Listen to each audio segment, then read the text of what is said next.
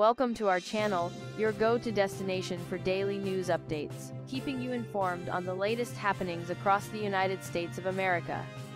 Billionaire investor Warren Buffett has reiterated his commitment to Apple, stating that his conglomerate Berkshire Hathaway will remain a significant investor in the tech giant despite selling billions of dollars worth of shares. Buffett's comments came ahead of Berkshire Hathaway's annual meeting in Omaha, Nebraska, which is often referred to as Woodstock for capitalists.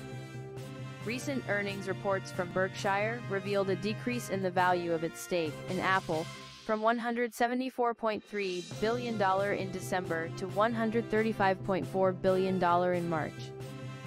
Despite this decrease and the sale of over 100 million shares in the latest quarter, Buffett, 93, expressed confidence in Apple, which he considers one of the largest companies in the U.S.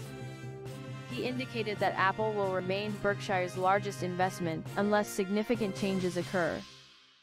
Buffett has been preparing for a leadership transition at Berkshire, where he has been at the helm for over 50 years. His longtime partner, Charlie Munger, passed away in November at the age of 99. Thank you for watching. Don't forget to like, subscribe, and hit the notification bell for more content.